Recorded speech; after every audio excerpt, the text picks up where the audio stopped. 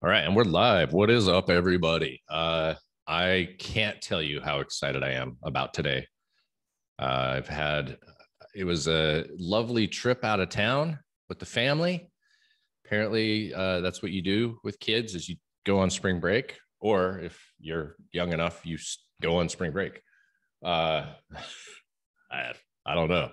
I've been the guy who um, didn't really do holidays. I used holidays as an opportunity to speed past other people or take advantage of things that were not getting done while everybody else was taking a break. So that was kind of always been my strategy. But this week we went and rented this great big house in Joshua Tree with my wife's one of her best friends who family. They just had a child who's a few weeks, maybe a month younger than Dexter. So it was a good time.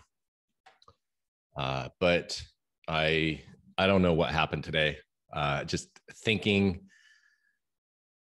spent a good amount of time thinking about this whole permissionless meritocracy, right? The idea that nobody needs to give you permission, regardless of who you are. I've been really going hard on that. I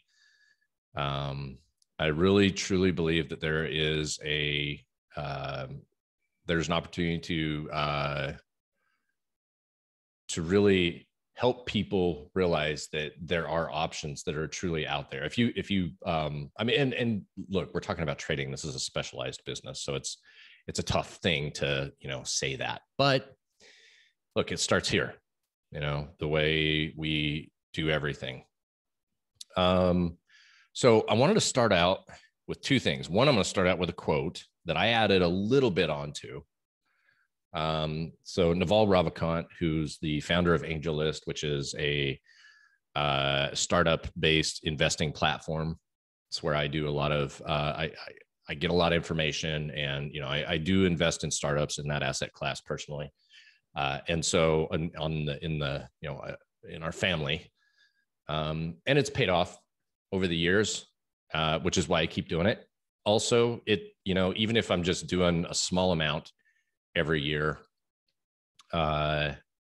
it is something that you get your head in the game, and you just learn this abundant mindset. So look, even if you're not investing in startups or any of that, which is a kind of a side rail from what we're about to talk about, the reason I do it is it is an abundant mindset. It teaches me, reinforces to me that you can either have a positive sum mindset and an abundant mindset on the world, or you can have a zero sum mindset. And I'm not a fan of the zero sum mindset. I don't want to align myself with people in zero sum mindsets. I want to play long-term positive sum games with long-term people, which is the original quote by Naval. I added the positive people, long-term positive sum games with long-term positive people. So transactional relationships with people.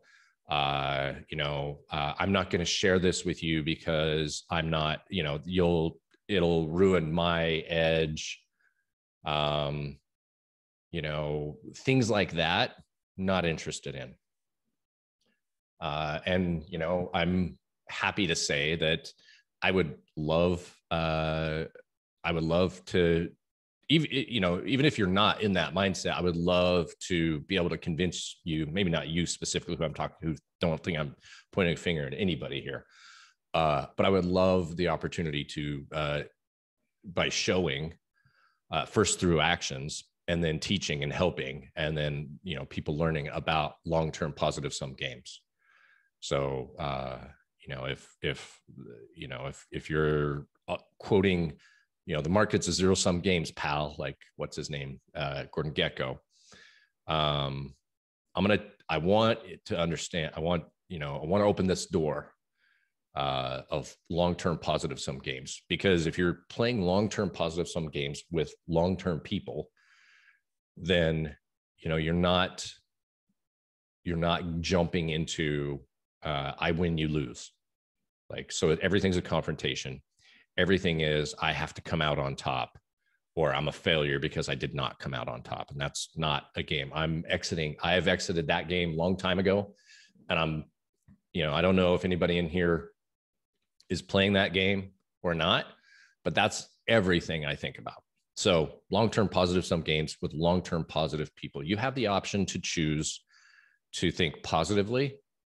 You think somebody, for example, we went to this diner, side of the road diner in the desert of California, just, kind of podunk town. And, I'm sitting here, we're sitting down, and I have this LA Dodgers hat on. Not really a Dodgers fan. I just like the hat. So, say what you will. And this like cholo gangster comes out with his Dodger hat on. And, it very bright blue. And, sometimes in you used to have to really worry about wearing blue or red in California. Not so much a thing, but this dude was like cholo, like East LA sort of folk, coming at me and just moving fast. And he like lowered the brim on his hat. And he's like, yeah, Dodgers, this is going to be an amazing. He just started talking to me in like the most positive, happiest vibe ever. And I was just like, I had a blast. Yeah. I was like, I mean, I'm kind of a fan, but he's like, yeah, you rep LA out here in the, they don't love LA. I guess there's a lot of people from LA moving out there, and, they're like prettying up the area. And, a lot of people are kind of like, go back to your city, folks. But he's like, yeah, man, you don't see many people wearing LA hats out here. It's really cool. I'm really excited. It's funny. And so I had this kind of perception, and, my, the people who are sitting with me kind of like, well, that was a weird interaction, kind of like that. And I was like, look, that made my life. That guy was so happy. And then I realized the guy worked there, and he's talking like that to everybody. And I'm like, holy crap, this dude just has awesome energy.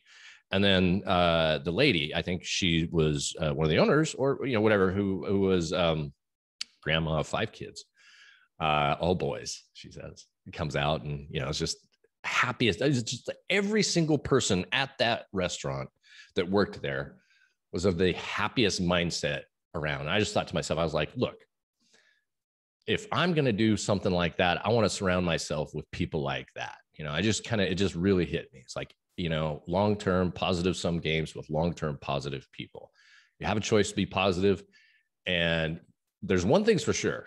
You're either, well, not either, but people may look at you weird and think, God, that guy's a little too positive. Tone it down, man. Or people are going to say, wow, that guy's really positive. And you know what? Either one of those outcomes are the best outcomes I can think of that I would love for people to walk away with.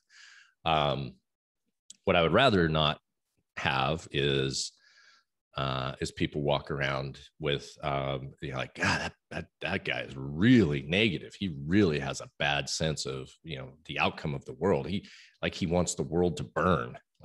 That's not me. So I'm not that guy in any means. So I'm going to start that out with that little soliloquy. And then now I'm going to make it even longer. I'm going to do so Jeff Bezos, I have this book called Invent and Wander, the collected writings of Jeff Bezos. Great book. And a lot of them are basically taken from interviews, but most of them are annual reports to shareholders. And I want to start with this one here. It's a quick one. So it's a page and a half in a book, and it's titled Thinking 3 Years Out. And this is Jeff. I like to putter in the morning. I get up early. I go to bed early. I like to read the newspaper. I like to have coffee. I like to have breakfast with my kids before they go to school. So my puttering time is very important to me. That's why I set my first meeting for 10 o'clock. I like to do my high IQ meetings before lunch. Hey, that's what we're doing right here. Anything that's going to be really mentally challenged is a 10 o'clock meeting, because by 5 p.m., I'm like, I can't think more about this issue today. Let's try this again tomorrow at 10 a.m.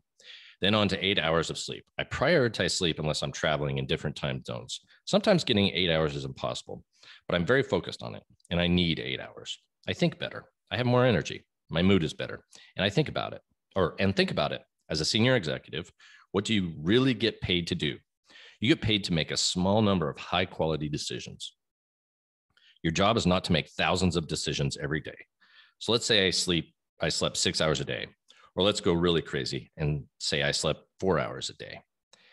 I'd get 4 so-called productive hours back. So if before I had, say, 12 hours of productive time during any waking day, now all of a sudden I have 12 plus 4. I have 12 plus 4. I have 16 productive hours. So I have 33% more time to make decisions. If I was going to make, say, 100 decisions, I can now make 33 more. 33 more. Is that really worth it if the quality of those decisions might be lower because you're tired or grouchy or any number of things? Now, it's different if the company is a startup. When Amazon was 100 people, it was a different story. But Amazon's not a startup company. And all of our senior executives operate the same way I do. They work in the future. They live in the future. None of the people who report to me should really be focused on the current quarter. When I have a good quarterly conference call with Wall Street, people will stop me and say, "Congratulations on your quarter." And I say, "Thank you." But what I'm really thinking is that quarter was baked 3 years ago. Right now, I'm working on a quarter that's going to reveal itself in 2023 sometime. And that's what you need to be doing. You need to be thinking 2 or 3 years in advance. And if you are, then why do I need to make 100 decisions today? If I make like 3 good decisions a day, that's enough. And they should just be as high quality as I can make them. Warren Buffett said he's good if he makes 3 decisions a year. And I really believe that. I didn't look up, so I'm glad nobody missed that part. We could take that out and change, the decisions part is trading, right? You can fall down that rabbit hole of making 133 small decisions, thinking you can do 133 small decisions a day. But at the end of the day, what we're really trying to do is we need to understand what we're working on. If we're working on a 3-year goal here, then let's make small decisions that really have impact. And that's what we're going to focus on here. All right. So if you can hear it in the background, let me know. They're cutting wood or cutting trees or blowing leaves. So if it's noticeable, let me know. If not, I'll keep the window open and carry on. All right. So what I did is I broke down. I like to work in objectives and KPIs as opposed to specific goals and not kind of dialing in. Yeah, I have like a macro perspective of what I really want to get after and what I visualize. 21 million, that sort of stuff. But I really think it's important to have your objectives. And the objectives are a little bit outside your comfort zone, a little bit further. So they're kind of, you have to put in effort to do it. And then I build them around either 4, 6, 8 week time blocks. So what can I accomplish? There's an 80 to 90% chance that I'm going to be able to accomplish the first thing. There's a 50% chance that I'm going to be able to accomplish the second thing. And there's a 10% chance. So that's your real stretch goal or stretch objective, that I'm going to be able to accomplish that third thing within my objective window. So, let's say it's a month-long objective. I have an 80% chance of staying in the game. I think that's closer to 90, 95% chance.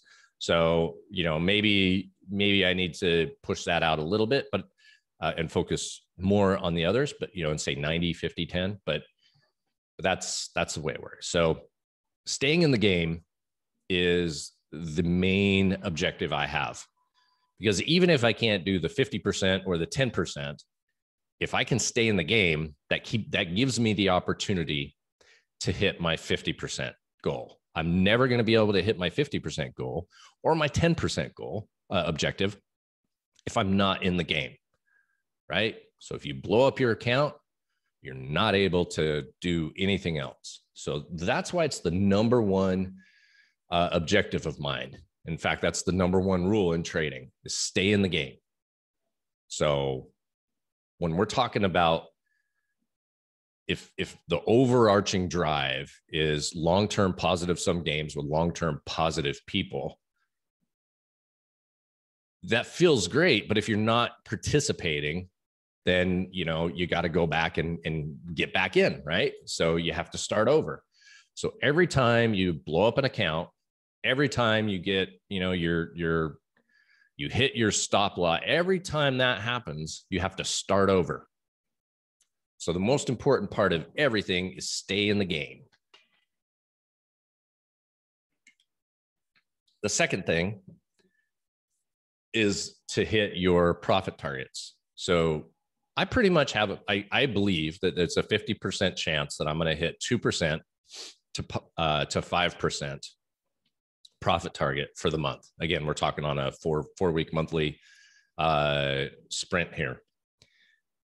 So that means I could have a down 2% month, 1%, 3%, right?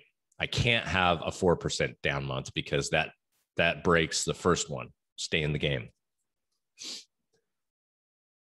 And then the final target is hit your progression profit target. So I'm specifically talking about city here, but it doesn't have to be that. You can take it another way if you like. You know, you can look at FTMO and, you know, or Top Step, or, you know, any of the other routes. You can certainly look at it that way. But I'm gonna focus on city because we have the most people doing city right now. And we have a very good blueprint of how to do it. And there's, you know, people, I'm in there, you know, there's other people in there, so we can all help each other. Now, you know, there's other ones, but it changes a little bit, but it's still, all this stuff still applies. Okay.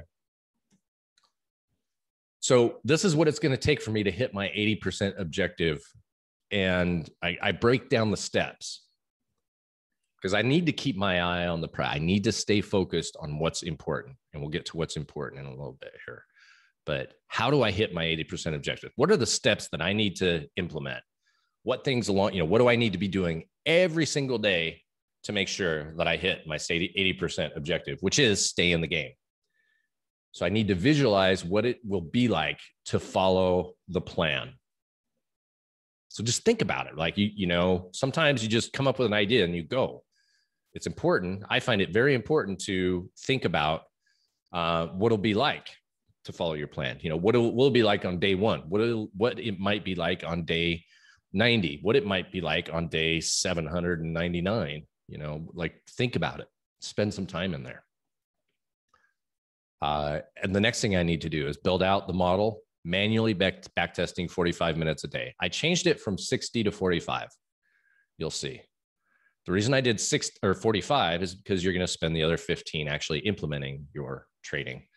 And then after I do my 45 minutes of manual back testing, then I visualize and review how I'm going to execute my, you know, what it's going to be like. So what are the steps I need to do? What, you know, remind myself, okay, I need to go through the universe, enter my trades in my spreadsheet for sizing and a sobriety check before entering your trades into your trading platform.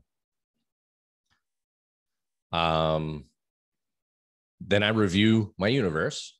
So now is when I open up my chart. And for me, I use a single chart now. Instead of having charts, all the charts together, I use one chart, pull it up, and then I just go through each one. That way I'm not getting caught up in other ideas like, oh, but what about the pound is strong? And what about the dollar? I have this theory that the dollar is actually going to be, you know, go down, and the euro is going to have some pain, but the pound's going to be, you know, like, I have all these kind of mindsets in there, but it doesn't matter, because when you review the universe and practice it daily, you can take those trades. Like I think I got short. Remember, I'm kind of a longer term opinion on the pound is that, you know, we're going to hit that 150, 170, maybe $2 area on the pound versus the dollar. So I want to catch those big trends. But a couple of weeks ago, we got out of that. I got out of the high base move that it put in, and it started pulling back. And so I went short because there was a short setup, and I took it. Made a little bit of money, and then it turned, and I had a failed vol breakout to the upside. So it turned, I took that. So by practicing every day, I reinforce the model, and I take I have this big view, and I'm a fancy macro guy who does this weekly newsletter, and I got to think about all these big things. No, not me. You can hold two differentiating different opinions in your head about things. So longer term, I have this bigger view here, but there are some tactical things that can happen, and so it works. Okay, now I've reviewed my universe. I found 2 to 3 trades maybe. I enter the trades into my spreadsheet first before I ever even open up the trading software. This is why I'm always saying, I kind of have an idea of where we're at on this, or what my price is, or all that sort of stuff, because I don't keep the trading platform open. I have the stuff in my spreadsheet. But the only time I'm really in my spreadsheet is when I'm working, or when I need to think through something on the model, compare, or come to ideas or something like that. But I'm not sitting around, with my trading platform open. It's closed 99% of the day. So on the left side is my chart. On the right side is my spreadsheet. I enter in the date, check my balance to make sure the account balance is correct. Enter in the ticker, the setup, the regime, the entry, the stop, and the direction. And it spits out the position size. And I, think about that for a minute. Okay, how much do I actually have exposed currently? And I'm working on a spreadsheet for that too. And okay, got all that. Okay, good. Got my same things. And now it's actually really nice, because now I don't need to go to the chart, back to it. I just have my spreadsheet there. I fire up the software. I enter the trade. I look on my spreadsheet, tells me my entry price and my stop loss price, and depending on the trade, where my take profit is. And I enter that right into the software, hit send, and the orders are resting, waiting for things to go. The sobriety check is it's looking at the I'm just seeing, okay, I've got, before I enter the trade, I've got, okay, GBP USD long, EUR USD long, USD JPY short, USD CAD short. All right, so now I'm basically short the dollar 4 ways. Okay, so that's the sobriety check. Am I going to do all 4 of these trades, or am I going to break them up into a tenth as opposed to a quarter? How am I going to do that? So I just kind of think through all that stuff, right? I lock it in. So I hit enter, and then I lock in, like, what are my outcomes? What do I think? Kind of scenarios, what's going to happen potentially. And if it, okay, I got it. I think I got it figured out. And I've done this, for 45 minutes a day for the last, I've done it for an hour a day for the last, 15 something years, every single day. So I'm not too concerned about it. I've practiced this thing millions of times, literally. So I don't think anybody else in the world has a million practice trades, let alone, as many live trades as I have of my strategy and this sort of thing. So I'm, tomorrow I'm going to have another 20 or 30 trades more than I did yesterday. And that's something that the other traders out there that are, that are having problems and not consistent. So, they're up against me getting 25, 30, 50 practice, 50 in my mind. It's all it is. All I'm seeing is it's a trade. So I've moved from live trading to, practice as this thing of, it's 2 separate things. And so when I'm practicing, it's the same way as if I'm doing it live, which is one of the biggest reasons why I never leave my spreadsheet, because I do all my work in my spreadsheet as I'm back testing, as I'm practicing. So why would I do it differently? If I'm going to be doing it differently in real life, why don't I do that in my practice? So doing it differently in real life versus doing it in your practice, your real life trading should look exactly like your practice trading. So if you have a whole fancy setup, I know some of you do, this is where you really need to think about that. Because if you're practicing differently than the way you're working, that's not how you do it. That's the wrong way to do it. All right. So how do you hit your 50% objective? Visualize what it will be like to follow your plan. Build out your model by manual backtesting 45 minutes per day. Visualize your review and execution. Review your universe. Enter trades into spreadsheet for sizing and sobriety check. Enter trades and adjustment into your software after you've done your spreadsheet. Lock it in and walk away. How do you do your 10% objective? Exactly the same way. Visualize what it will take to follow your plan. Build out your model by manually backtesting 45 minutes per day. Visualize your review and execution. Review your universe. Enter trades into spreadsheet for sizing and sobriety check. Enter trades and adjustment into software. Lock it in and walk away. See that? Your plan should achieve the 10% objective, the once or twice out of the year that you're actually going to be able to hit your 10% objective.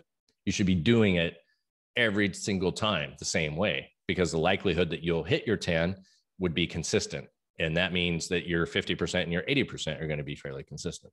So when you're building these things, they want to be the same. So you're not jumping around, right? So you're not, okay, well, I hit my 80% objective. So now it's time to focus on my 50% objective. If you build the model correctly, you get your random 10% objectives. You get your, you get about, 4, 5, 6, 7, 8 times out of the year, you get your 50% objective. And, probably like 10, 11, 12% of the time, or 10 to 12 months out of the year, you hit your 80, 90% objective, right? So your plan should be the same. So then you need to know what your models are, right? So if you know what your model is, if you are performing to the model. Basically, in my models, my best years have a 200% ROI. Average year has 100% ROI, and a below average year has a 30% ROI, depending on what I'm trading, which asset, which risk, and which setup, right? Am I in the trend? Am I in the mean reversion or whatever? Okay. I focus on the market regimes and get the appropriate strategy. So I don't just go and grab a strategy and then try to wedge it into the market regime I'm in. All I need to do is figure out what regime I'm in. Then I just pull the strategy that I need off the shelf, and there I go. It doesn't have to be SQN. Understand that there's two main market regimes. It's either trending, you're either trending or mean reverting. Now, the way we do it with SQN is we have high volatility, low volatility along with these trends and the direction. But if you're on a trend day, then you're looking to bust out the trend strategies. If you're in a trend month, then you're looking to bust out the trending months, the trending strategies. If you're in a mean reversion year or two, well, you're using mean reversion strategies the majority of the time, right? So there's all these things. And it's just understand that the complexity of SQN or any of these things is not that difficult. It comes down to those two things. How you attack a trending market is different than how you attack a mean reversion market. You need to trail stop, get pulled into a trend. Understand that, as we talked about yesterday, at the beginning of a trend, usually they don't pull back as hard if it's a really strong trend. As you get to the top and you continue to break out, you're usually in a strong, like a peak, and that's where the volatile type market is. And so if you get a massive blowout, like we saw in gold, as we were looking at yesterday on the monthly gold, had a massive blow off top, and the pullback was much harder because you're in volatile right? Once you're changing more than 1.6% on the day, or, yeah, on the day is what we use, then the characteristics are different, right? In a bull quiet or bear quiet in currencies, it's just a low, soft drift. You'll just see bar after bar after bar heading in your direction in nice small moves. The Dow's doing it right now. Just nice, easy moves. And then when they start being really big moves on a day-to-day basis, week to week, month to month, whatever it is, hour to hour, well, then you're in a volatile regime. And so that there's stuff that happens in a volatile regime that's different than happens in a quiet regime. Same with mean reversion. You have to understand, in mean reversion, you want to take profits. Al Brooks calls it a lemon order market, right? Where you're just banging around between price levels. What you want to avoid doing is getting really starry-eyed that you caught the beginning of a mega trend. Because remember, when you're in a mean reversion market, mean reversion timeframes last about 80% of the time. They last the vast majority of the time. So thinking that you got the absolute best experience at this trade, that could be the case. But the reality is, if you got bottom tick and you're long, the likelihood of that happening is very rare.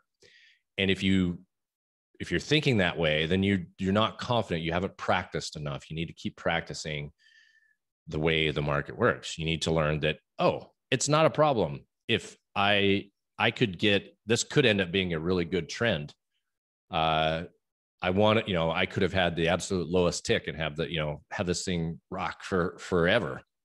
But, your reality is if you have a good trending strategy where you can identify how to get into low risk entries into a trend and add to it, well, then there's no zero sum mentality of, okay, I got this bottom tick and, I'm the best, right?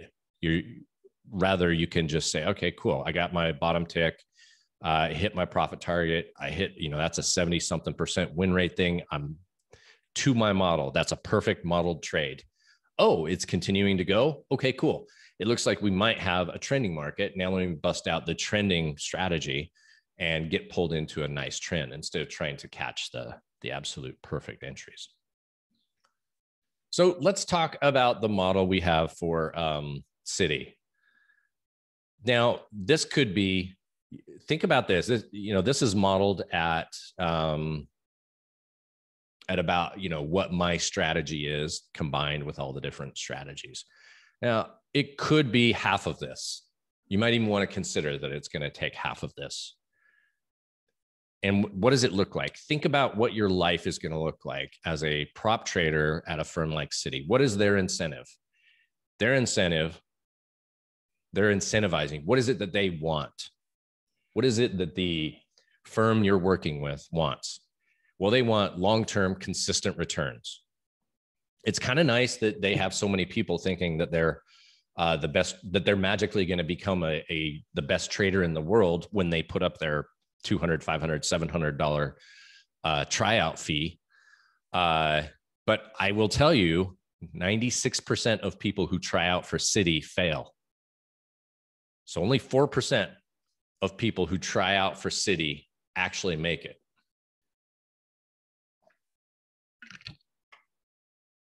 So for them, they're looking for that 4%. And the 4% is really not what most traders think about. They think that they don't. So, okay, Citi will give you money to make trades on their for their account, especially if you don't lose 4%. And if you can take your time earning 12.5% at each level. There's nothing in the rule books that says you have to hit 12.5% in a week. In the tryout, you can't even do it. It takes at least, at the best day. If you took a single trade, remember we talked about this, 50% win rate strategy on a day trade that made 1.5 or 2R on a winner and lost 1R on a loser. Theoretically, you would hit the price target profit target in 6 weeks, and the time target as well of 30 trading days. So the minimum to get into City is 6 weeks. It took me 2.5 months. I think it took Grant a little bit longer. Simon, I think it was 3 months, he said. I don't know anybody else who's made it through City yet, but I know we have a bunch of people currently in the middle of that. So understand that, it's about 3 months to hit your first profit and time goal. And, some of you are day traders, and that's totally fine. Some of you are swing traders like myself, totally fine. As long as you have the model that will hit it. If you don't have the model, don't waste the money. There's a 96% chance that you're going to waste your money. Now, I don't think it's a wasted money. I guess I shouldn't say that, because you are learning something and you're improving and you're getting better. So when you have a little skin in the game there, I think that there is value with that. So I'm not I'm not wholly against the idea of not having a model that can mathematically achieve the profit target risk parameters. But I do think that you should be working towards that. And that's what the everyday practice, manually backtesting, collecting the data into your spreadsheet so that you know what you should expect. So if you have your model, then my model says that I have a possibility of earning about $45,000 this year with City. I have so what does that look like? Half of it will come in the last 2 months. So basically, I'm not really earning too much throughout the year, but towards the end of the year, or maybe it could take 2 years to actually hit hit that level. I'm aware of that. I have other things to do, so my family isn't relying on this today. The reward is, or you're rewarded to be consistent and low risk, right? So you need to condition your mind to be focused on what the reward is and what the incentives are. So if you don't have if your incentive is to make, $750,000 the second year at City, you need to realize that it's next year, maybe even the third year, that you're actually going to earn it. It's not this year. So have that mindset. Know that you're playing the long-term game, which is why I only do an hour a day on this, because if I spend all day doing it, then I'm going to miss the opportunity.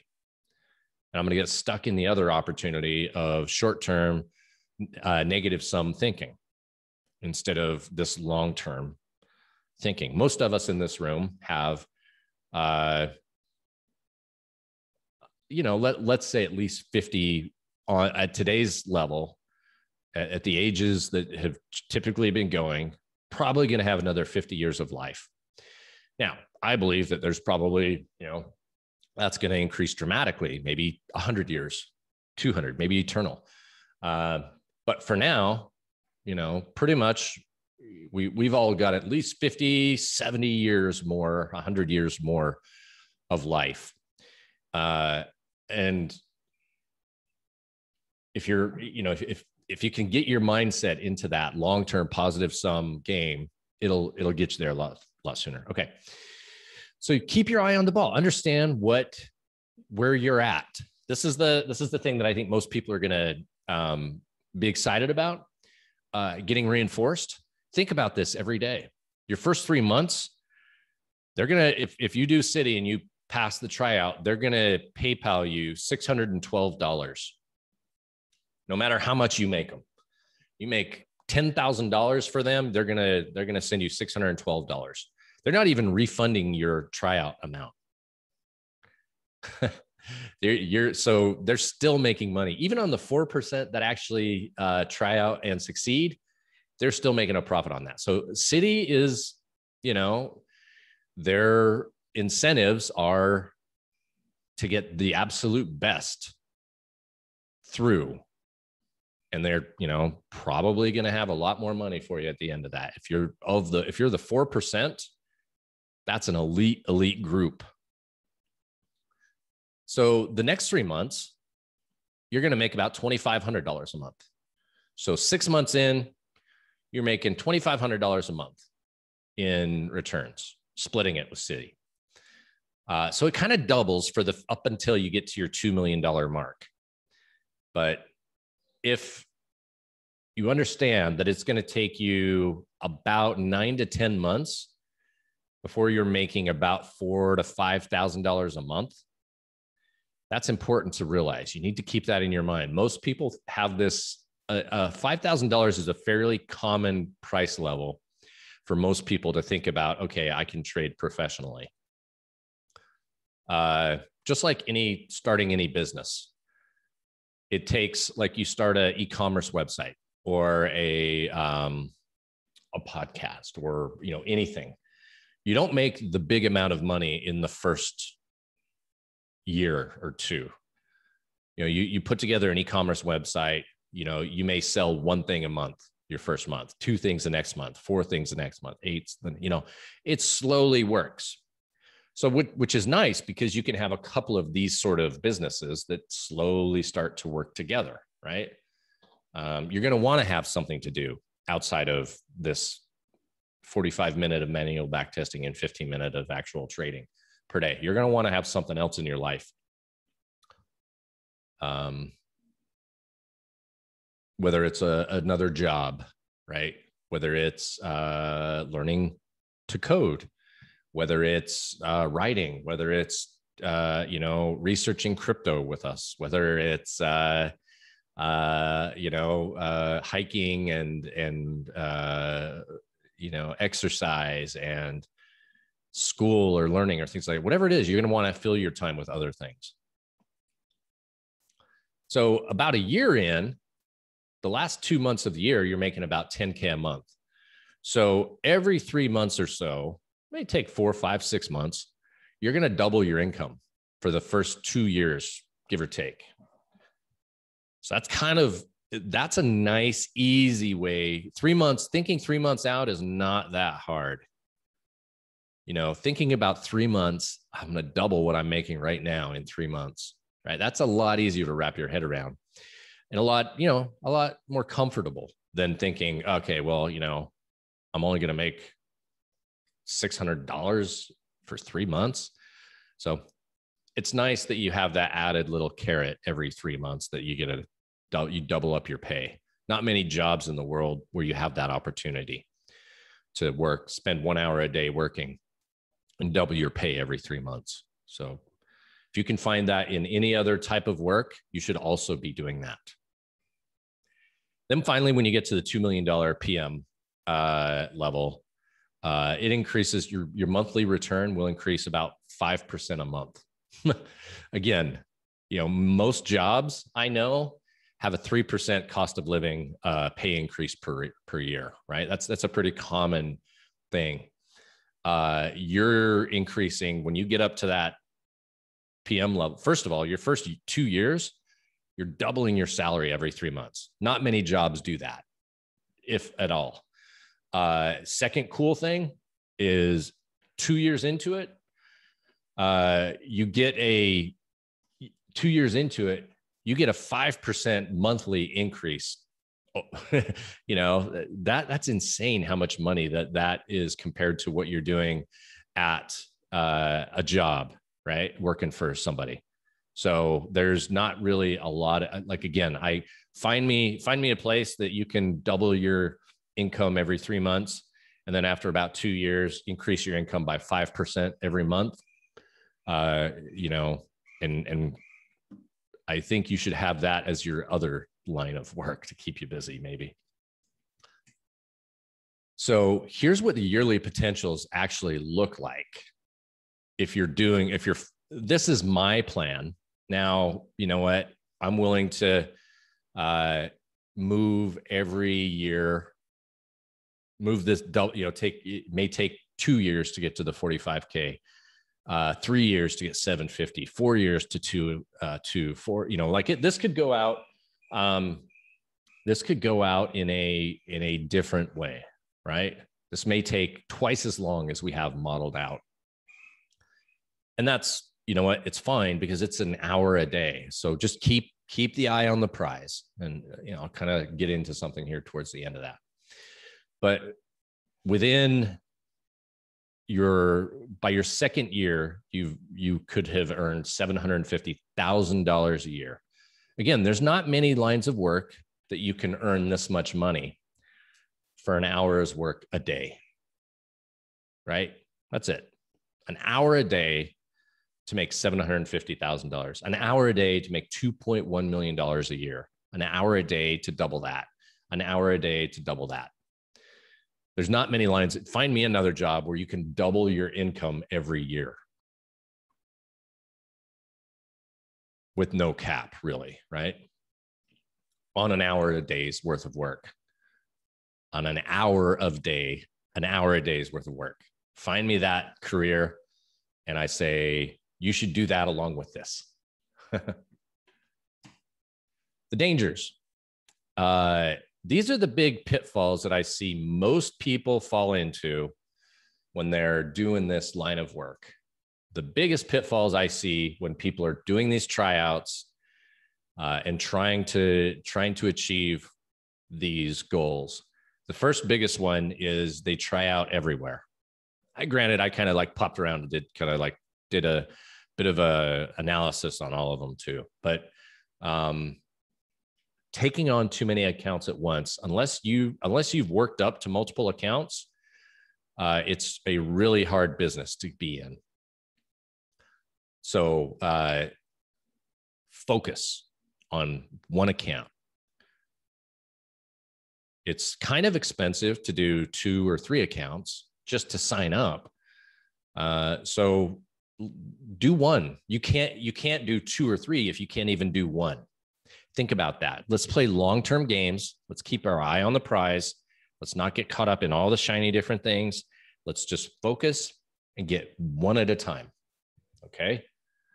So if you've got multiple accounts open, hopefully those other accounts don't have a time limit. So choose the one with the best outcome and start following that one. Next danger that people have on this is they get derailed from their strategy. You kind of start, yeah, I know what's going on here. I'm going to do this. Oh, I think I know what's going on here. I'm going to do that. I'm going to take it. I'm going to, like getting caught up too much and not following your strategy, getting caught up in narrative, or I've had so much success recently. I know exactly what the market's doing. So what I decide to do is what I'm going to do. And I don't need to follow my strategy. They're going to get, that's where the drawdowns happen. Also, having too many strategies. Well, I skipped one. Thinking you need to be the world's most complex PM. You don't need to have an opinion on where interest rates are going. You don't need to have an opinion on inflation, deflation. You don't need to have an opinion on Tesla stock. You don't need to have an opinion on President Biden. You don't need to have an opinion on Xi Jinping or the energy, Green New Deal, or whatever. Like, you don't need to. You do whatever, but don't let it.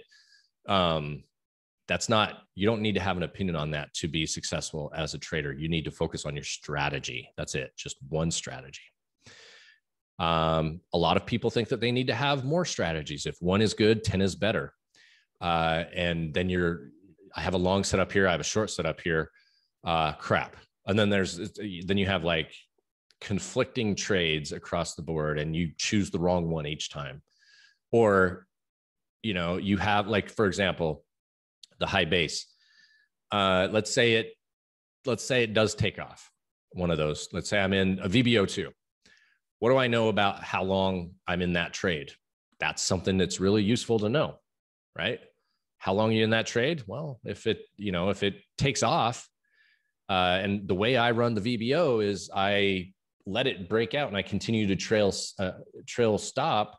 Well, that thing takes, let's say, 42 days on average to hit, to run its course. Okay, cool. And then you throw a strategy that has a 10-day average to run its course, and they kind of conflict. And so you decide to take the one that lasts the longest, and you can have both trades within that whole campaign, right? You can have VBO2s along with failed vol breakouts all the way through. That's why it's important to use market regimes to keep you focused on which strategy to apply, so that you're not trying to constantly outthink the market. The market is the craftiest street criminal you can imagine. They are constant. They are it's on meth.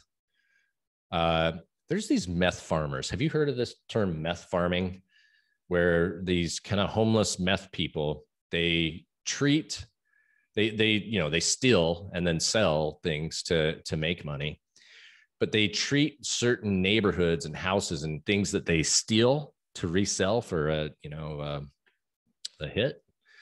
And they treat that area as a farm. So they tend to it. They don't steal something too much. Like, yeah, they could steal the TV or a computer and get a good amount of money for it. But really what they're looking to do is get something that they can sell for $10 or whatever. I don't know what meth costs, but just kidding. I do it every day. No. They basically kind of like work these neighborhoods, and they have this whole thing. Anyway, it's kind of interesting. That was a sidetrack. Okay. You just need to have one good strategy that you can practice and trade and do every single day.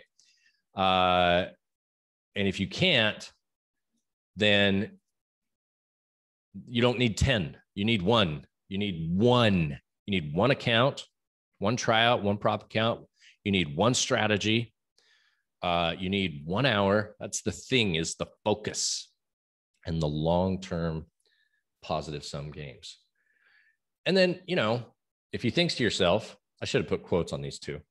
I will show them how fast I would get to a $2 million portfolio. That's the fastest way to get your 4% stop out. Think about this. You're 9 months, 12, 14, 18 months into it, and you're running $1 million portfolio or $700,000 portfolio, whatever it is. And you hit your 4% stop out. Guess what you got to do? Just like Monopoly. Start over. You got to go back to zero, not one. You got to go back to zero. And you fire up your $787, whatever it is, fee to try out again. And then you spend 3 months slowly working your way up to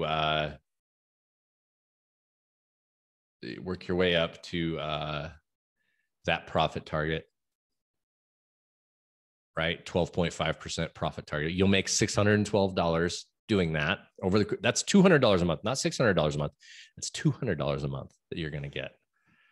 So, and then finally, the biggest danger is forgetting about incentives.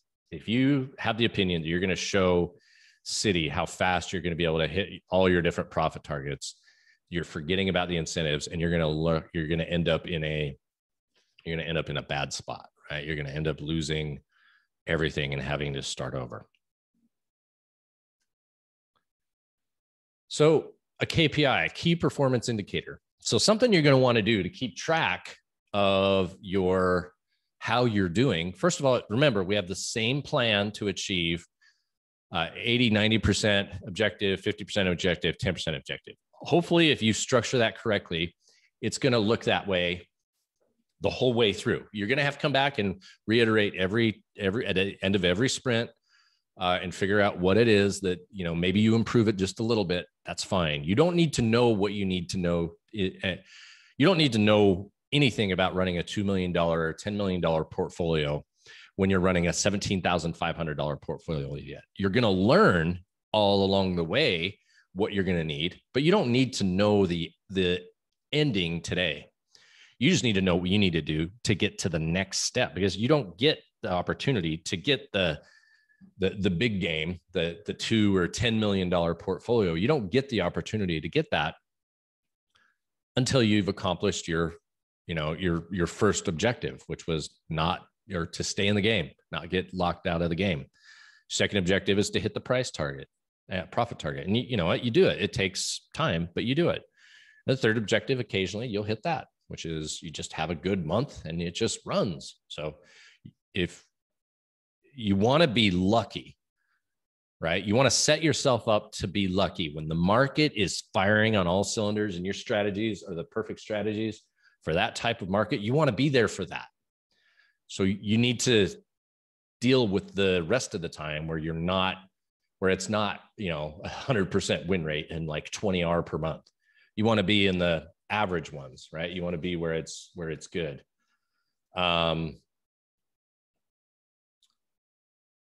Your average win versus your average loss matches your model. So if your average win is 1.5 R and your average loss is 1 R, then when you're trading live, if your average win is 2.1 R and your average loss is 1.8 R, you're doing it wrong. If your average win is 3 R and your average loss is 1 R, and in your model you're at 1.5 R and your average and negative 1 R, well, you know what? Maybe you're underperforming. Maybe go back in time and see, like do an equity curve and see, or your average return per month and see what it is. Were there periods where you went from average 3R to 1.5 R? You can do that. All this stuff's in the spreadsheet. That's why putting the data in the spreadsheet is the important job. So 45 minutes a day. And in addition to practicing, you're collecting the data. Collecting the data is what gets you, it unlocks all this information. Then you go to your spreadsheet and you can you may not know how to run a query in the spreadsheet to get the answer you're looking to get done, but ask the question. Say, hey guys, how do I separate? I want to create a table that shows me the average return per asset, per regime, per setup by month. How do I organize that into a table? I have 800 trades. I have over 1,000 trades in this spreadsheet. How do I get that done? Well, we'll come up with it. We'll figure it out. That's not your job. Your job, don't not collect it because you don't know how to, you don't know that you can actually organize that data. The reason we organize that spreadsheet the way it is because it's data we can pull, right? At a later date. You're going to be better at Excel or Google Sheets 3 months from now if you're working in them every day. You're going to be better 6 months from now, a year from now, 2 years from now. Also, you're in a group of fellow traders that are doing that. They may have the question. Ask the question. Go into the group and say, hey guys, I would like to, I have my, I've done my back test. It's kind of sloppy, or, I want to organize it by a different way. I want to know this. How do I know this? You know what? We'll put our heads together. We'll come up with an idea. We got people who are fantastic. We have developers in here. Maybe they'll say, you know what? I would like to do that too. I'm going to build a SQL database and I'm going to just run some queries on it. And we'll kind of put it all together. You've collected 1,000 trades. I've got 1,000 trades. Let's merge them in here and see if we can, get interesting insights out of it. Like there's cool things we can do having a team like this, having a bunch of fellow traders that look, we all benefit from it. So a lot of time there's people in the group who are highly skilled in Python, in SQL, in Excel, in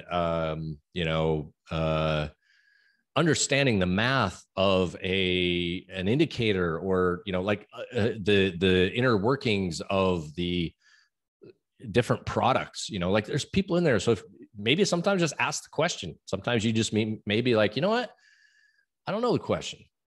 And if you haven't done the courses yet, by the way, you will lightning accelerate your skills at being able to run this sort of business with the system mastery course. So I didn't really think about pitching that. I know that if you haven't done the systems mastery course, you're a little, there's a lot of opportunity to gain there. You can learn with the group here, and a lot of us have learned a lot from the group without doing the systems mastery course. But I would encourage you, if you're really serious about doing trading this way for your life, then consider doing it. And if you haven't bought it and you want it, as a member of the trading lab, I'll hook you up with the 50% discount. So DM me if that's what you want to do. That was kind of a side note, but okay, back to it. The other thing, again, if you have the model, you can match what you're doing in real time with what was done in past, which is another reason why I use my same spreadsheet that I use to manually backtest is my live trading, because all the inputs are the same. I'm using the same math. I'm using the same stuff. There's nothing different in there. There's nothing in there that's different that's keeping me from, that's having me do it differently, right? I'm waking up and doing the exact same thing every day, which is very useful. That way, I'm not using an old spreadsheet to collect data and new spreadsheet to try to enter the data. And then now I got to spend all day trying to figure out the formulas and see, are they the same formulas or not, right? Just use the exact same thing. Then you're comparing exactly the same stuff together. You're not comparing things differently. And finally, look, this is a qualitative. The first 3 KPIs were quantitative. You got to know, are you calm or are you anxious when you're putting these trades on? If you're calm, that means you're practicing. That means you're doing this and you're confident in your skills because you've got enough trades on. You've practiced. You get to the free throw line in a basketball game and you start shooting free. You have 2 free throws to shoot. If you've practiced it enough, you're going to be calm. You're going to know how to do it. If you haven't practiced your free throws that much, you're going to be anxious. You're like, oh crap, you're going to start thinking all this other stuff.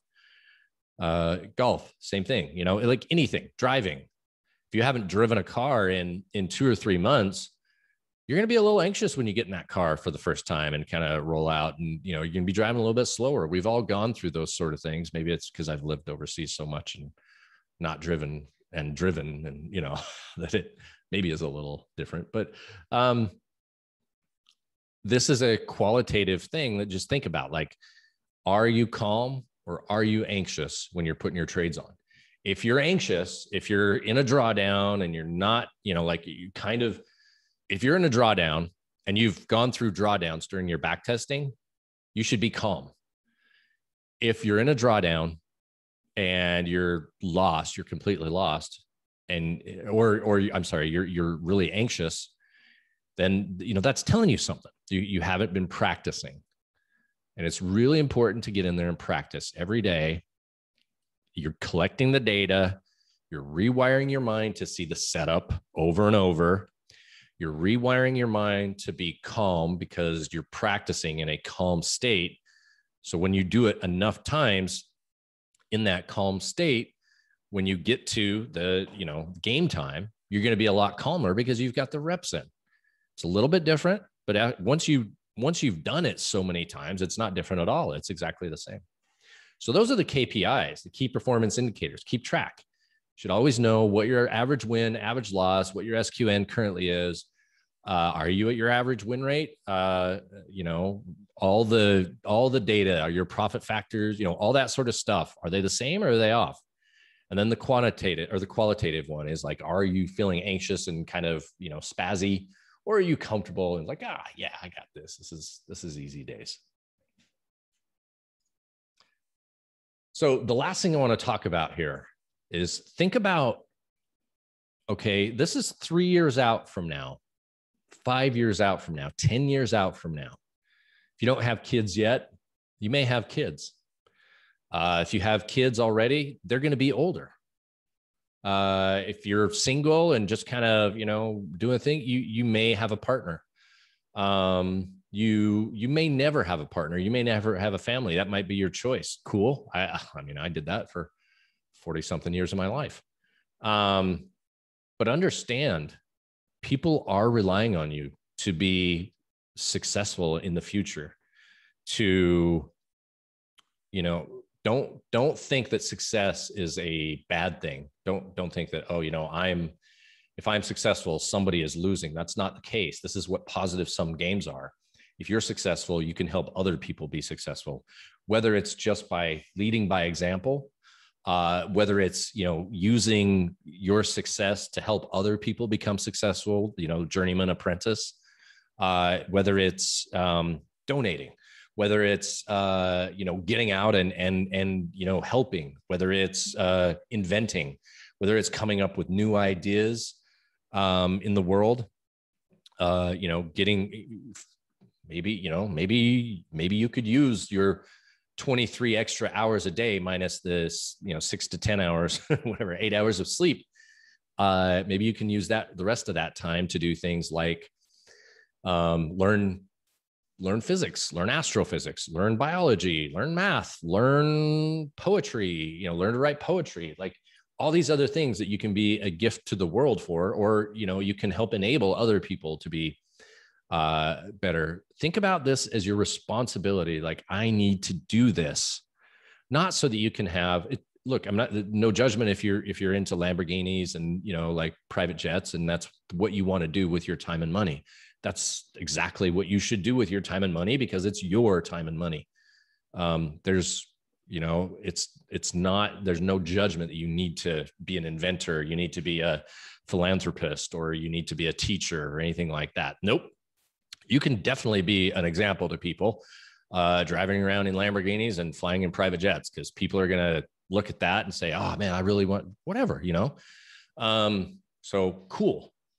Also, you know, you don't need to be the person who's donating all your wealth to the church or to the needy, or to, you know, anything. Exactly. You need to think about that. Your family is relying on you. You know, I'm thinking about, this is personal for me. My family is relying on me to be successful at this endeavor.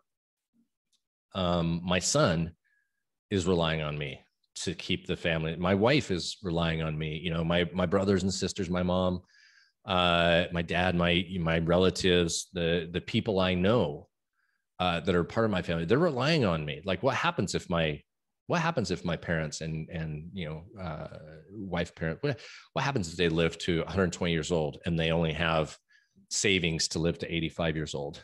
You know, they didn't do it right. The world changed on them. They thought they had a plan. They didn't adjust their plan with new information. Well, you know what? What am I going to do? Am I just going to be like, oh, sorry, old person, go to the home. We can't wait till you're done. Like, that's not what I'm interested in. I don't know if you are or not, and there's no judgment if you are or not. I'm happy that you you know, you have the freedom for that choice, but you have optionality. The world is relying on you to do this. Again, even if it's just that you're an inspiration, or, you know, I think it's really important that 3.5 billion people get electricity and internet. That's half the world. Do you imagine how far the world has come since the early 90s, when the developed world got the internet? Or, you know, well, I'll say developed in that you have electricity and you were able to get wires to connect from a computer to a computer. There's still a lot of the world that doesn't have, half the planet, half the population of the world doesn't have the internet. Not to say that, you know, you being a trader is going to, you know, help the rest of the world get internet, but it's something to think about. Imagine if you were making, you know, $10-20 million a year for an hour's worth of work a day, and you could help, you know, use some of that money to get electricity across the world, or find people who were doing it, you know, whatever. But think about it. The world is relying on you. And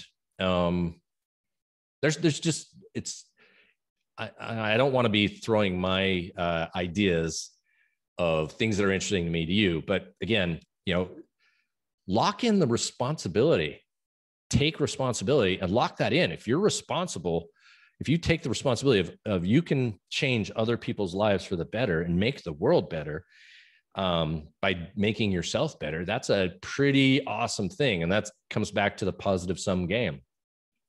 This is all positive sum. You can, by doing this, by being successful, you can help make the world better. Imagine if 3.5 billion people got internet, power and internet and water, and we're trading. Imagine what the market would look like. Imagine if they were building things. Imagine if they were learning things and creating things. Like, that's a whole, if you just look at how the world has changed from like 1992 to today because of the internet alone, just the internet. Like, a lot of you weren't even born then, I'm sure, but a lot of us can remember a time before the internet existed. And you know how incredibly cool it is that you can just not have to get in the car, drive to a library, chase down a book, try to find a book that has the answer, read through the book, not have it, you know, spend 2 or 3 weeks just trying to come up with one single answer on this, you know, wild goose chase to come up with the answer. You can just hit the Googles, and now your job is to figure out how to, or DuckDuckGo, your job is to figure out how to ask the question good. Well, so you can make as big an impact on the world as you want if you do this. It's totally available. All right. I kind of missed going over the markets today, but I think this is more important. There's a bunch of comments there. I'll look into that real quick. But you know, I think this was way more important than staring at a couple of charts and talking about you know, my thoughts on where the market might be headed or whatever. Market's up. All right, let's have a look. Crypto, Ethereum back over 2000. Everything's just sitting right there. I really love this FTSE trade. Really starting to look good. Got in over here, up 1/2, probably about 2% up since getting in. Nice little trade. Let's take a look at currencies on the year. Dollar's continuing to put that move down. CAD up, pound holding stable, Aussie up, Kiwi up, Euro up pretty good, Franc up pretty good, the yen up pretty good. This is old trades, Aussie yen, dollar yen. I'm out of those. Out of all those. So Ethereum back up and running, Bitcoin up and running, cooled off, kind of cooling off a little bit after last week's run. Remember, we've got what the world could possibly be. We could be at a very big inflection point, signaling the Russell. Who knows? No bear porn. All I know is that the UVXY, the VIX trade, is continuing to lose money, and that makes me happy. That means other stuff should be going up, and we're getting nice good move on Apple. Pretty much broke out of our, I think that was our range that we got in somewhere, I think it was around here. So we're up $6 on Apple. Probably the calls are looking pretty nice. The DBA trade looking really good now, back into where it was. And as long as corn and wheat do their deal, I bet wheat and interest rates drop. I think we're going to, well, who knows? Too many plus and minuses there. I'm in the trade. Added to the diamond calls yesterday, and it looks like we're right at break even today. So nothing too fancy to report there. Everything is, I mean, Apple's ripping. DBA is looking really good. Tech's holding up. I'm feeling good about life. Let me go back and look at some of the, I realize headphones are off very hard unless have equity in which is basically investing, having equity. So the comment would be very hard to double your income every quarter, unless you have equity in a high growth business. True. So back to the startup investing stuff that I was talking about. So yeah, sales and residuals, sure, you can get all that sort of stuff.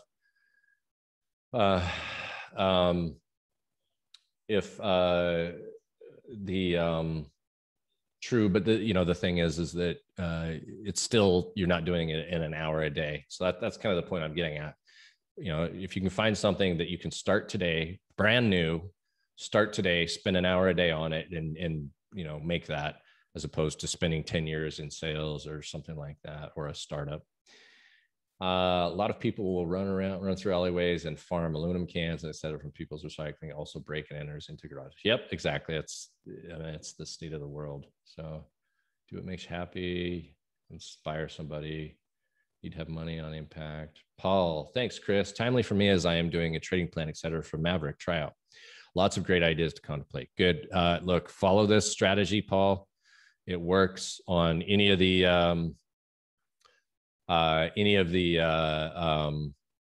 props out there that are worth doing. Maverick's great, love them, and especially their software.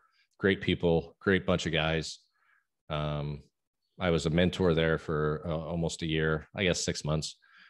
After all said and was done, a little bit more. And there's some people here who met us, joined here because they were from Maverick and the mentoring there. So good stuff. Matt G. Thank you, Matt. Neely, or unless you make very hard easy. Yeah. Also, Neely, I was at Pioneer Town. Have you ever done a shoot up there? Oh, yeah, there was ADs left and right. It's just it's such an obvious, like, who are the ADs on set? You can see who the ADs are. There's just such a, I don't know why, I don't know what it is, but there is a stereotypical look that they all, whether it's the clothing, it's the way they wear their radios, it's the butt pack, it's the how they move around the set, how they kind of, it had been 15 years since I'd been on set. Yeah. It'd been about 15 years since I'd been on a set, but it was just so obvious because, so much time grinding, just sitting there for 12-hour, 15-hour days. But yeah, it's kind of funny when I see them there. We were up there and they're like, mad respect for their job. Yeah. Yeah. Grips with their tool belt and cargo shorts.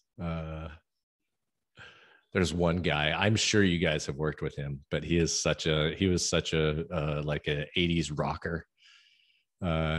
So funny. I forgot his name. He has such good energy. Sorry, let me go to that. Thanks, Mike. I like the presentation. That's pitch every network marketing company uses. Yeah. Thanks, Shud.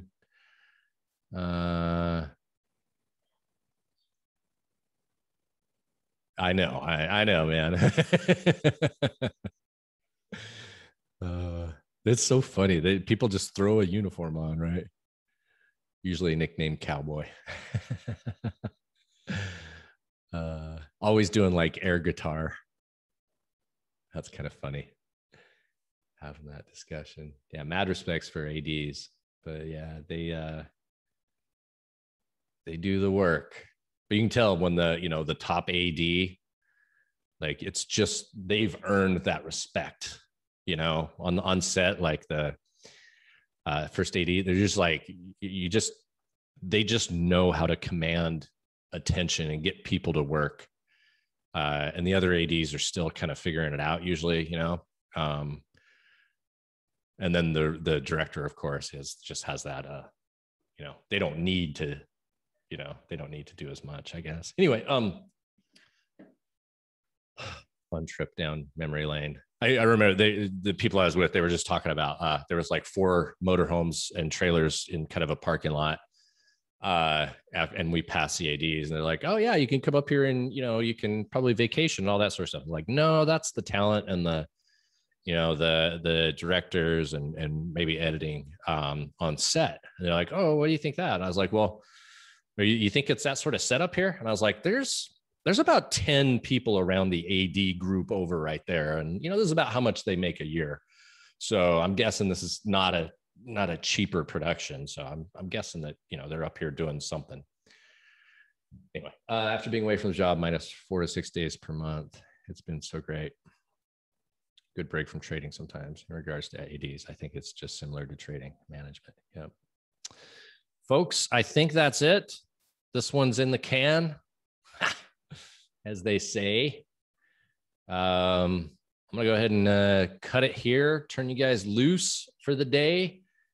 Thanks, Dan. Get your 45, 2 p.m., 5 p.m., whatever time zone you're in, or 1 p.m. in California and Phoenix area, 1 o'clock. We're in an hour right when the market closes. U.S. equities close. I'm in front of my screen for an hour, 45 minutes of manual backtesting, 15 minutes of scanning the markets, getting my trade set up, repeating, getting it going, throwing the trades on, getting ready to go, executing trades, shutting down the platform and walking away.